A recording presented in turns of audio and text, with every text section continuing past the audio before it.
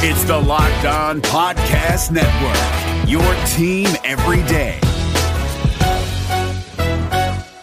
David Harrison here of the Locked On Washington Commanders podcast to share with you that U.S. Cellular has some great news, especially for you, the person listening to this podcast. Right now, you can get one line with unlimited data for just $29.99. So unlike other cell networks, you won't have to pay for lines you don't need just to get that good price. Get one line for $29.99 with unlimited data today. U.S. Cellular, built for us. Terms apply. Visit uscellular.com for details. We are back, baby. It's the Monday edition of the Locked On Fantasy Hockey Podcast. And as promised, we got the weekend roundup of a very, very busy couple of days in the NHL. Fantasy implications abound, and that means your fantasy hockey team is on the bubble. Let's get right to it for this Monday episode. You're Locked On Fantasy Hockey, your daily podcast on fantasy hockey. Part of the Locked On Podcast Network, your team every day.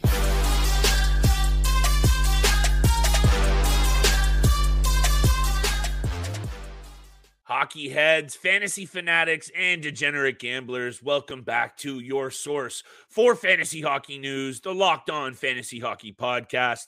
And thank you for making us your first listen every single day. Happy Monday. It's a tough Monday for a lot of people out there. No one wants to go back to work. But when there's this much news in the news realm of the NHL and fantasy hockey steel, you and I are fired up. And this is when we have a lot of things to take a look at here. Colorado, Ryan Johansen. What does it mean for his value? What's going on in Nashville? Is it going to be a sell-off? I want to ask you a few questions there. The LA Kings, perhaps most intriguingly, Sean Durzi going to the Arizona Coyotes. Pierre-Luc Dubois, soon to be in La La Land. We'll break that down as well. And lastly, Carolina Hurricanes making some noise, securing the captain. D'Angelo maybe on the move. We'll talk about that as well, Steele. I want to turn it right over to you because I know we are going to run out of time today because there's also so much more to talk about. So make sure you're tuning in all week long.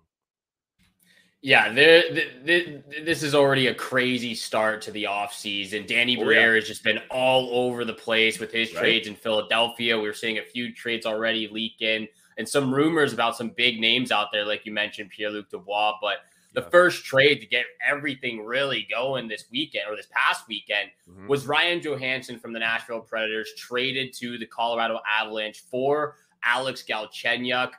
50% of his contract is being retained by the Nashville Predators. So they're still paying half his salary, $4 million, because his contract is at $8 million. So overall, I like the trade from both sides. Colorado has been talking about finding one of their bottom six depth centermen, and I think Ryan Johansen brings that, maybe a second line centerman as well.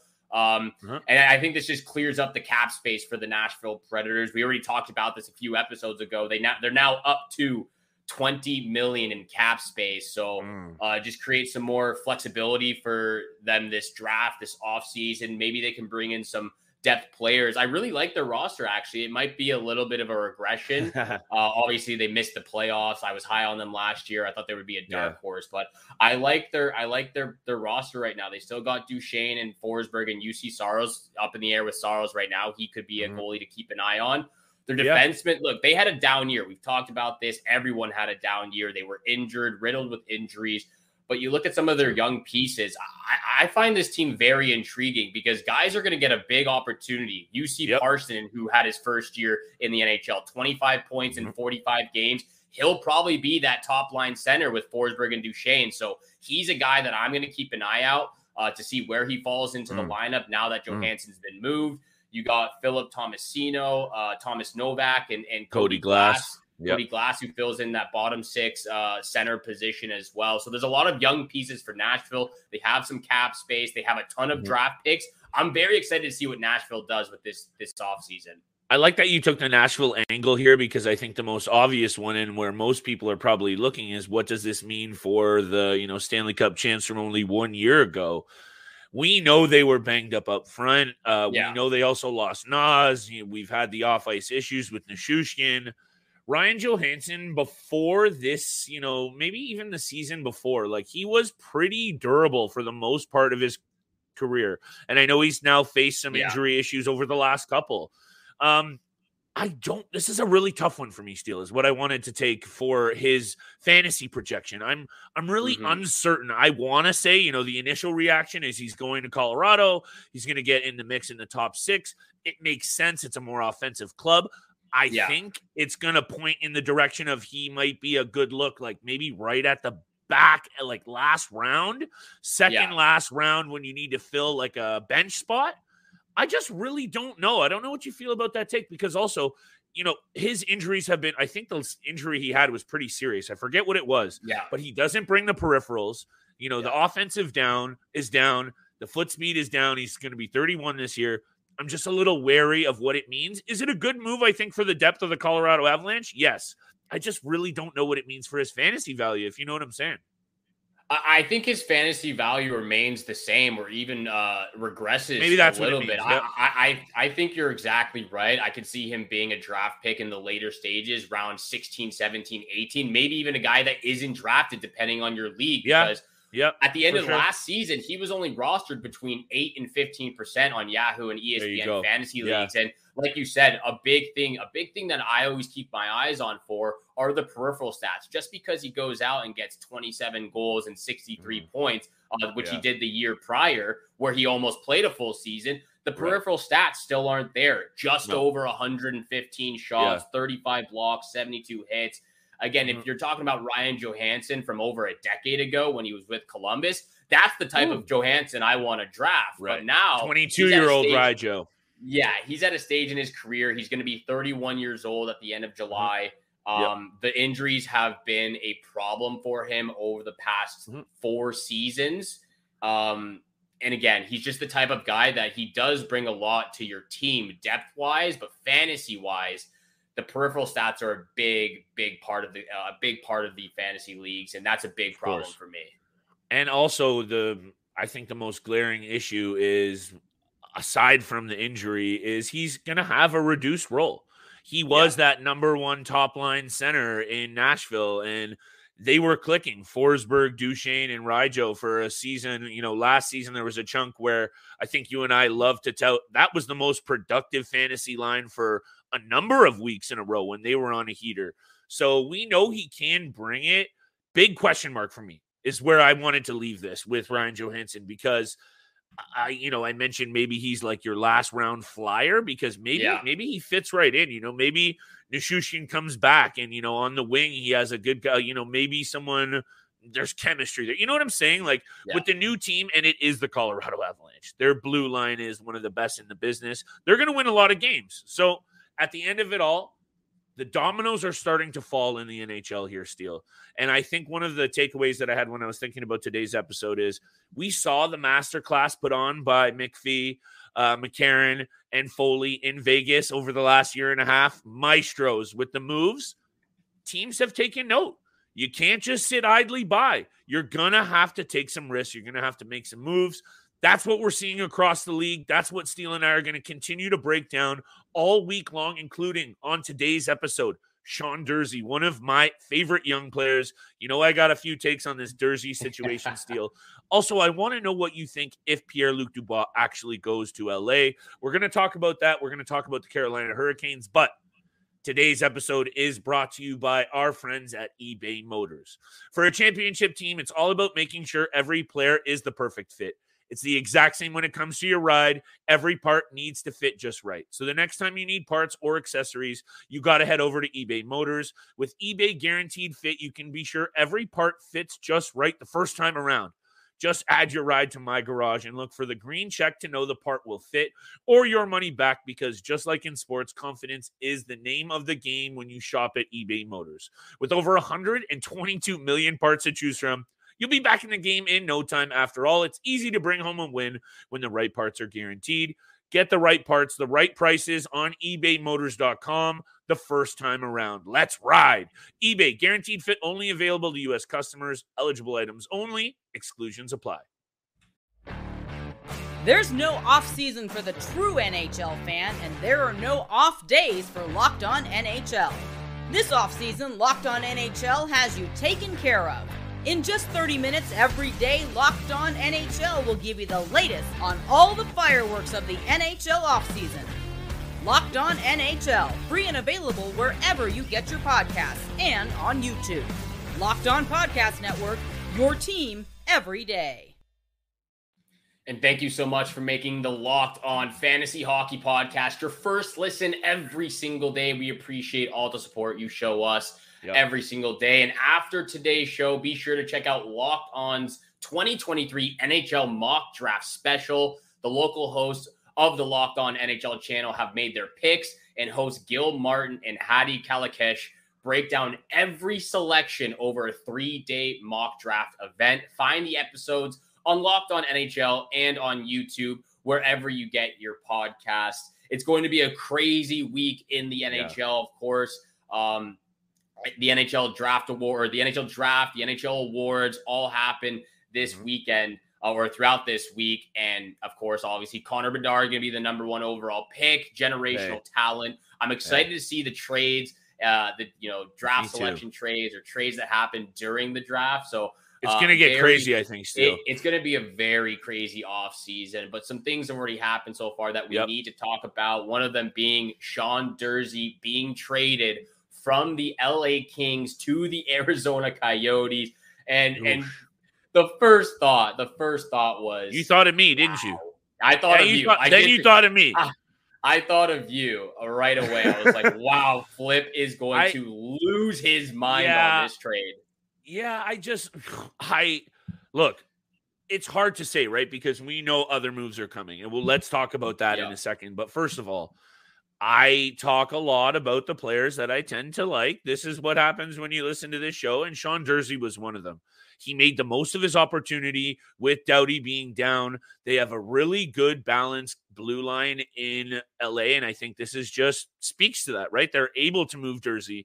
And what's being rumored is, again, we'll break that down in a sec, Gabriel Velarde in a package going to the Winnipeg Jets for Pierre-Luc Dubois.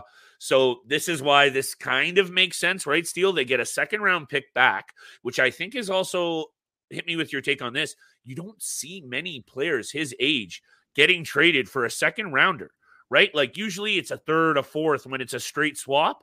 So I think that's one thing to remember. That's how much he's valued. And number 2, I want you to tell me what you think. I'll tell you in a sec. What do you think this does for his fantasy value? Because my initial reaction was to say it takes a hit, but he might log a whole ton of minutes. He might play with J.J. Moser. Vejmelka and Ingram are going to run it back as the tandem. They just signed Ingram Steele. This Coyotes team is not as bad as people want to think they are. I completely agree. I don't think they're as bad as people think they are as well. I'm looking at the lineup. I actually do like the top in the cage, especially. In the cage especially, but I really do like the top 6 in Arizona. Keller, Schmaltz, Barrett Hayton. I'm really excited to see what Barrett Hayton does on the top line in between Schmaltz and Keller. This is a guy that I looked at a little bit last year, didn't want to take a flyer on him or even draft him. This will be a guy that I'm looking towards this year, towards the later ends of the draft because of the guys that he's playing with. Yeah. But they're not as bad, and they've got some great prospects and guys that are very young right now, like Jack McBain, Dylan Gunther, Matthias Michelli, who we talked Gunther's about pretty sweet. He's year. Looking good. Very sweet. What are your thoughts on this situation, though, for my boy here? I think Durzi's going to get a bump. What do you think? I agree. I think Sean Durzi will be playing with either Valimaki or JJ Moser. We saw on Arizona Coyotes power play unit that they went with Jakob Chychrun and Shane Gostisbehere, 2 defensemen, which isn't very common now in the NHL. So we could see both defensemen on the power play. I completely agree. He's 24 years old. And just looking, he's only been in the NHL for 2 years now. 2 years, he has 65 points in 136 games. The peripheral stats are there, or the peripheral stats are a little there. 142 blocks, 68 hits. They're getting better and better every year as well. They're pretty solid points, and he was playing almost 20 minutes at average last year with the LA Kings. So I see it getting bumped up as well. I actually think his fantasy value improves. I think so too. 50 penalty minutes as well, Steele. And actually, he had 55 in less games the year before. He plays with a bit of edge. He was all over social media. I don't think he's exactly happy about how things have shaken out, but I think it's actually going to do really good things for his career and, of course, his fantasy value. And maybe more importantly, we know this is going to lead to a next move. It's all over social media. it's rumored that it's Gabe Vilardi and maybe other pieces for Pierre-Luc Dubois. Let's talk about that for a sec, because you and I have, gushed all over the LA Kings. I can't help but feel that Quentin Byfield is going to have to be a part of that package. I think he's going to, if they're going to acquire a talent like that, that's my opinion. What do you think about this if they do get Dubois, and what are they going to have to pay? It's definitely going to cost a lot. And just looking at Cap Friendly right now, the LA Kings, they only have 4 defensemen under roster because they traded Sean Walker a couple of weeks ago to the Philadelphia Flyers as well. They just traded Sean Durzi. They've only got 4 defensemen under contract. Alexander Edler is a UFA. They might try to re-sign him for dirt cheap, very dirt cheap, but it's going to cost a lot. I think Vilardi, I'm not sure.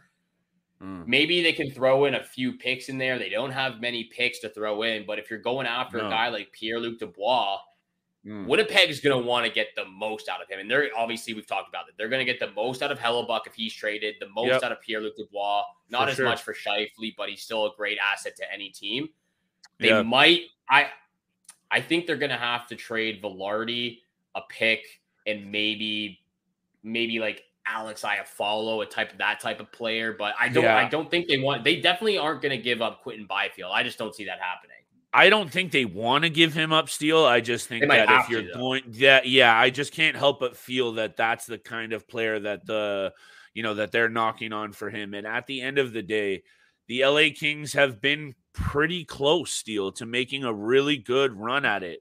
At the end of it all, though, I don't know why they're addressing this situation when it seems that their biggest glaring issue is actually in the cage, especially when we've heard, and look, I mentioned it, we're going to break down all the rumors all week long. There is so much to talk about. We're kicking it off with the big things, and we're going to get to Carolina and Jordan Staal in a second, and make sure you tuned in all week long. But it's already been rumored that they don't want to run back Korpisalo. So you have Phoenix Copley under a 1-year deal left for 1.5. You know what I'm saying though? Like what's the move here? That's why I can't help but feel that it's not just this, if you know what I'm saying, right? The LA Kings are not just going to be, if it's that move, it can't just be that. There's no way they go into the season investing like that and not in the goal. I just think if Pierre-Luc Dubois does go to LA Steel, I love this situation for him. Really, really do. Love it for him. Love it for their fans. Love it for the organization because they'll have some of the best centermen in the league right now. Anze Kopitar at number 1, Pierre-Luc Dubois at number 2, Danault at number 3. And if somehow they can keep Byfield, which I don't think he will be at number 4, but if they can keep Byfield, he'll be the number 4 player on centerman for the LA Kings. He can also switch up to the left wing side if they really just want to keep him in the top 6 or in the top 9.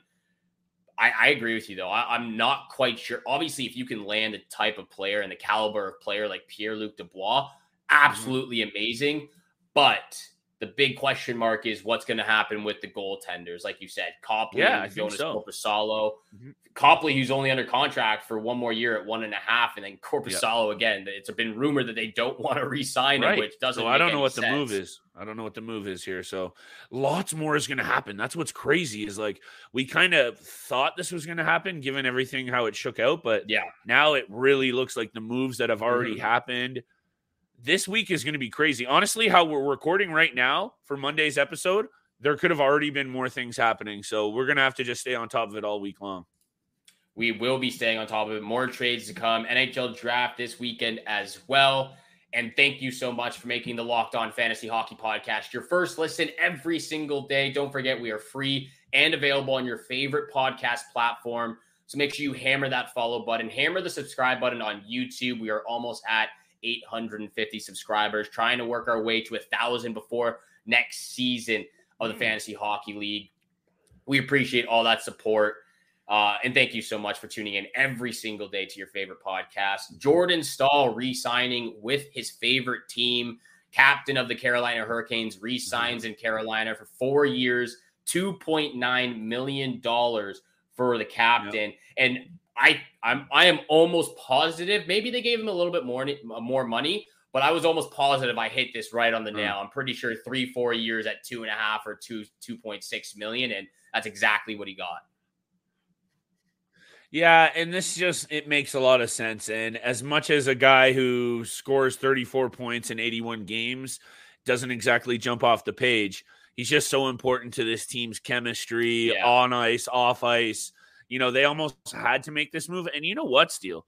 He was actually pretty good in the playoffs. I like watching him in the postseason. I know Carolina fell flat. You can't lay that on Jordan Staal at all because he actually really led this team in parts. 2 goals, 6 assists, 8 points, almost 18 minutes a night in ice time. I think this makes a lot of sense. And aside from maybe an emergency fill-in ad or the very deep end of like a dynasty league where you're just looking for, a bench spot, maybe he gets another 30, 35 points this year. I just think this is more of like an emotional move for the Carolina Hurricanes. Oh, for sure. He's been a part of the organization for over 10 years now, and he's been the captain. I can't remember for how many years, but he's been such a big key part of this organization. And what they're trying to accomplish right now. They need a leader in the dressing room of his stature, and he's the guy that everyone goes to when things are going bad. And again, in the playoffs, he was such a unit, just such a beast. I agree with you. He's the type of guy you pick up throughout the weeks if you have a fill-in spot available for someone. He gets the peripheral stats. 155 hits for a guy his age is no slouch whatsoever. So very physical guy. He still gets some pucks on net, 125 shots, 40 blocks. Yep. The point production has just been very consistent throughout his entire career. Started at anywhere between 40 and 50. He's now between 30 and 40. So at this stage in his career, you're not going to get a ton of points, but he brings a whole lot to the club of the Carolina Hurricanes. And at the end of the day, too, Steele, we know this is a club that's been knocking on the door as well. They've fallen short for sure. They've had their issues, but I still think, hey, these rumors about Tony DeAngelo as well, this deal might be, on hold. The deal's in jeopardy. We'll get to that in a second. The blue line is just solid. And if, things shake out how we think they shake out, Pesce is going to get a multi-year deal somewhere else. So it makes sense that they're trying to bring in another veteran. And I think to shift to DeAngelo, is he a top pairing? No. Is he a third guy? Maybe on a really bad team, but he's a solid fourth. Really solid fifth. And I think he's proven, that there's been some off-ice issues, but I don't know, Steele. I think he kind of resurrected himself over the last 2, and he had arguably his best year of his career playing in Carolina 2 years ago. And I think it makes a lot of sense for the Hurricanes. But to bring up the news latest on this, the deal needs to be resolved. It's hit a snag. There's a $5 million cap hit, but I think this is going to get done, and I think it makes a lot of sense for Carolina. I think so, too. It's very funny that a year ago he was traded from Carolina to Philadelphia, and now he's getting traded again from Philadelphia back to Carolina. I find that very funny, but I agree with you. He had such a redeeming year after all of that happened with the New York Rangers. He comes to Carolina. They didn't have Brent Burns. They've gone through a couple of right defensemen. They were at Dougie Hamilton. They had Tony DeAngelo. Now they have Brent Burns. They love their right shot defensemen who can really step up and be that guy on the blue line. True. And he was that guy. Now they have Brent Burns, so he would be a great 4th, 5th guy on the blue line for them. And if you can get him for a little bit cheaper than you can get Brett Pesce, then that's just how that's just how it has to go for them, because you got to look to the future and what your contracts will look like for guys like Sebastian Aho, who's on his last year, Teuvo Teravainen, who's on his last year, Martin Necas, who's on his last year at $3 million. He's going to want a big payday. So I get that they really love Brett Pesce. He's 28 years old. He's going to want a big payday. They might have to move on from him, and they have a ton of young defensemen who are ready to move up for the Carolina Hurricanes. And a really promising young goalie in Kochetkov. Yes. I don't think the Carolina Hurricanes realistically are going anywhere. I think they need a big stud up front. And I know Pacioretty was injured. They kind of went for that. It didn't pan out. Svechnikov was injured too as well. Svechnikov. And you know what? Here, Steele, and we're not going to get off on a tangent, because to me, at the end of the day, Tony DeAngelo becomes a very legitimate, again, all these guys are kind of in the same vein. I say a roster fill-in, right? Like maybe your last backup D drafted, or he's, your first week ad if he's had, maybe he slots up that lineup if Pesce doesn't re-sign. and he ends up playing a ton of second pairing minutes, who knows? We know the Carolina Hurricanes get a ton of offense from their defense. And lastly, I just wanted to say that I think headed into this offseason, as a fantasy GM, you're going to have to, I think this draft steal, take some risks because of all these moves and all these things in flux. We don't really know. And as much as it's always a prediction and it's a gamble, I think things are about to get really spicy in the NHL, and we'll be here for all of it. So make sure everyone's tuned and tapped in. Here for all of it. It's absolutely incredible.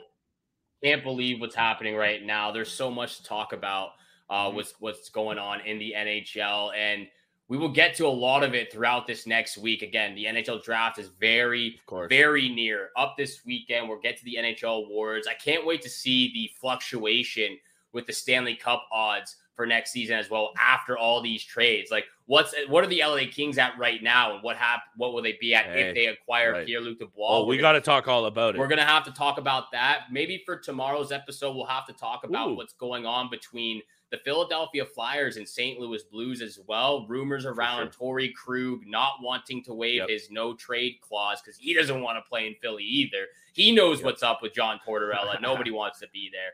Nonetheless, though, big rumors swirling around Danny Briere. He is going full beast mode right now with the offseason moves. He's making his mark on this Philly team very, very quickly. So we'll have to talk about that on tomorrow's episode. But make sure you're tuning in every single day throughout the week. And thank you so much for making the Locked On Fantasy Hockey Podcast your first listen every single day. Monday through Friday, 7 o'clock in the morning is when you can find our episodes. Hit the follow button, hit the subscribe button, and don't be afraid to reach out to any of us. Leave some comments on the YouTube channel, DM us on Twitter as well. We appreciate all the conversations we have with our listeners out there. Have a great day. Good luck with all your summer bets out there, and we shall see you back here again tomorrow. Peace.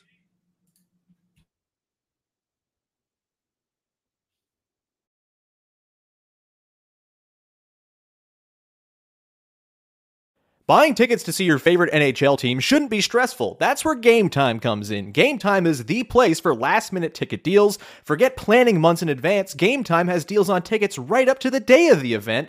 Get images of your seat before you buy so you know exactly what to expect when you arrive. You can buy tickets in a matter of seconds, 2 taps, and you're set. Download the Game Time app, create an account, and use the code LOCKEDONNHL for $20 off your first purchase. Terms apply. Again, redeem code LOCKEDONNHL for $20 off. Download Game Time today. Last minute tickets, lowest price, guaranteed.